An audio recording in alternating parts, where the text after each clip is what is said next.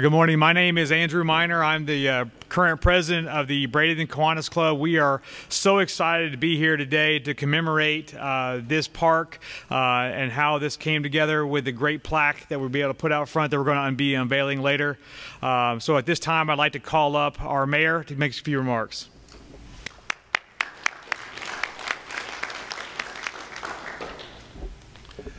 Thank you, Andy. And gonna just introduce a couple people. We've got Councilman Kramer, who is Ward 3 for this area,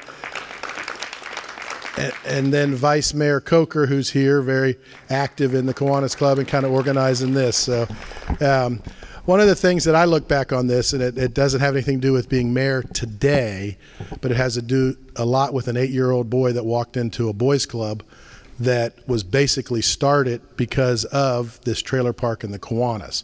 Because almost 75 plus more years ago, the Boys Club started right there on 9th Street because of the Kiwanis money that came from this trailer park. And that little boy was me, which was very shy, very nervous. There was some family dynamics that had gone on. My mom had divorced my biological father, married my dad now, which is the only dad I've ever known, but was lost at that time and walked into that boys club. And you know, you look back and you say, okay, did it save my life or what did it do? But it changed my life. And you know, people start to forget how things started and how they went. And you know, it's very important when we look back on those to celebrate those moments. And the moments that we're celebrating today is a plaque to say kind of the history. And if we don't remember history, we're going to repeat the bad parts of it. We want to remember history as the good things, and it's very important to keep that going. So I'm fortunate enough to be the mayor. My family in Manatee County with my grandchildren is 7th generation. So, you know, 3 generations of Cortez fishermen that started in the 1800s on my dad's side. And my dad realized in the 60s the fishing wasn't what he wanted to do. He went into Vietnam, got out because of some injuries, and then started our family funeral home. And I've served that for 35 years. And I tell people a lot that, you know, some of the things we deal with, the little issues in the city, your garbage, some other things that are very important, are never as important when something like that happens when you're dealing in the other. So I'm just honored to be the mayor, honored to be part of Kiwanis. You know, there's great people in Kiwanis all over the room here, and you know, we can do it. We've got a great city council. We are growing.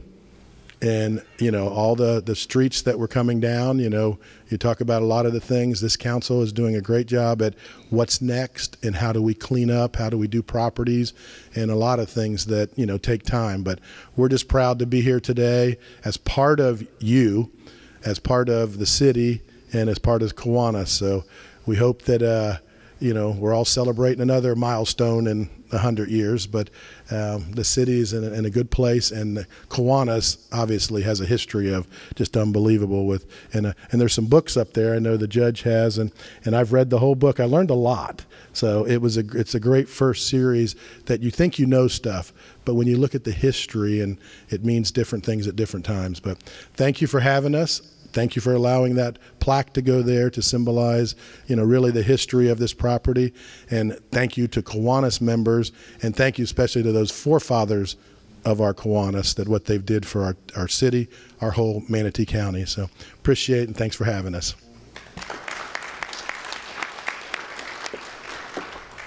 All right, and speaking of history, like you said, Judge Smith is here, and our historian, has developed the entire history of our club for the last 100 years, and a big part of that happened in 1936, so allow us to take you back there for a moment and have Judge Smith with his comments.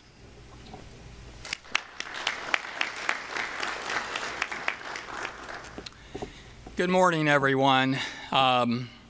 The rich history of the Bradenton Tropical Palms Mobile Home Park starts in the 1920s by a man by the name of Professor Joseph Yarn. He purchased this property to develop during that time, but unfortunately, because of the economy, he lost the property a few years later because he didn't pay taxes to the city. Many years later, in 1935 and 36, during the Great Depression, the Bradenton Chamber of Commerce came up with an idea to solve a number of issues in Manatee County, including attracting tourists to visit and stay in Manatee County, and discouraging people from camping on empty lots throughout the county owned by other people. After the city of Bradenton declined the offer to build a trailer camp because of economic reasons, the Kiwanis Club of Bradenton accepted the challenge. Led by Dan Blaylock Sr. and Robert M. Bell, with a little help from a silent movie star, you're probably wondering about that, the city of Bradenton approved Kiwanis' plan and the work got started. On October 21st, 1936, the city of Bradenton approved the permits for the camp, and the camp was open for trailer camp. And on November 1st, over 3,000 people showed up for the official opening. Many of the people arrived with their trailers to stay and live at the camp. The building of the camp was one of the biggest events in the history of the city of Bradenton. For the next 61 years, Bradenton Kiwanis operated the camp, which became the Bradenton Trailer Park, and at one time became the largest trailer park in the world. Bradenton Kiwanis used the net profits from the park to improve the lives of children and adults in Manatee County. The park was one of Bradenton Kiwanis' most important assets, and the residents of this park were important to its members. For many years, the members of Bradenton Kiwanis socialized with the residents of the park and held events together. Now, as late as 1980s, the Bradenton Kiwanis Club members and the Manatee High Key Club members were helping to arrange concerts at the park for its residents. And there's many, many stories that go along with that. So I want to congratulate Bradenton Kiwanis and the Bradenton Tropical Palms Mobile Home Park on recognizing and preserving the history of this park. Thank you very much.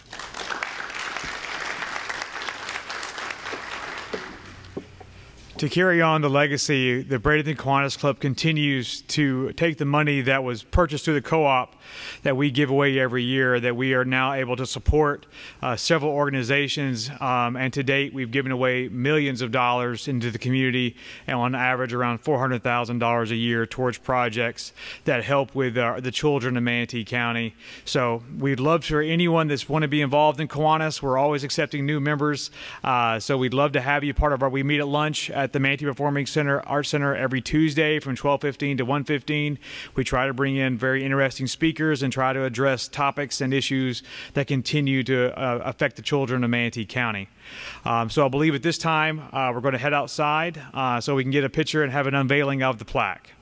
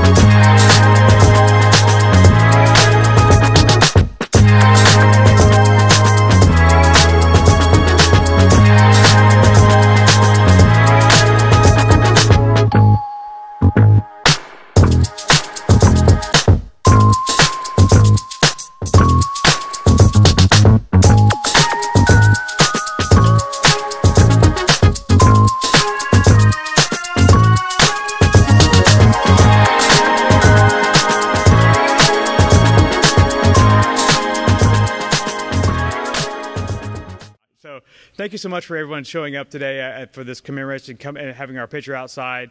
To close out our program today, I'd like to call Ruth Ann up from the Bradenton Tropical Palms as their historian to talk about some of her history since we've sold the co-op.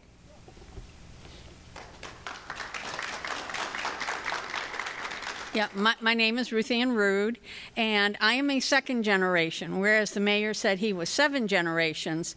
I'm second, and there are several, many people here in the park who that's the case.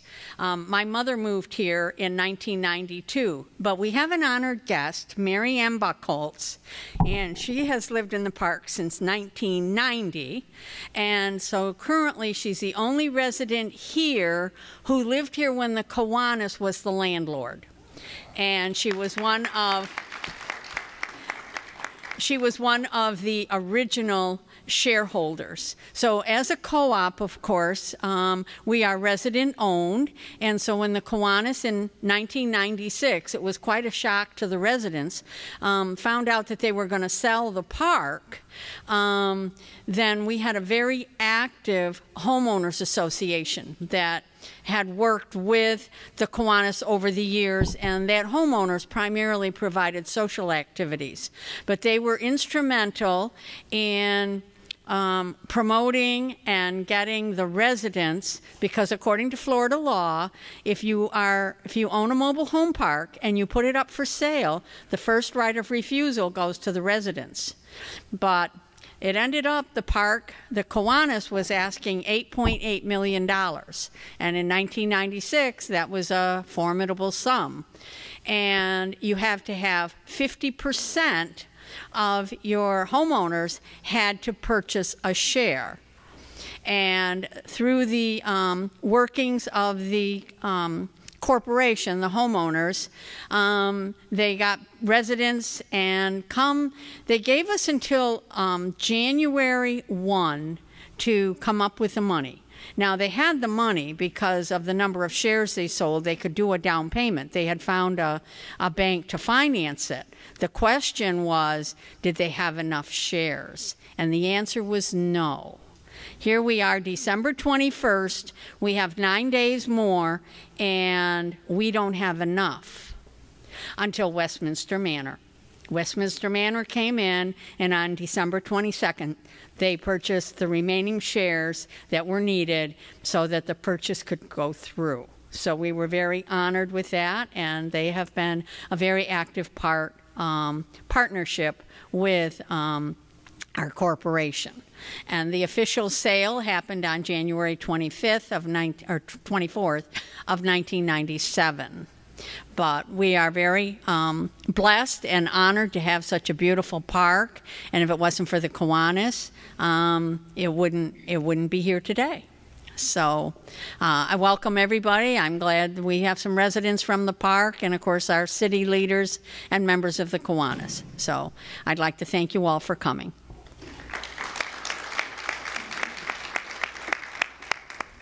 Thanks so much, Ruth Ann. With that, our program is closed. Please enjoy the cake and the coffee.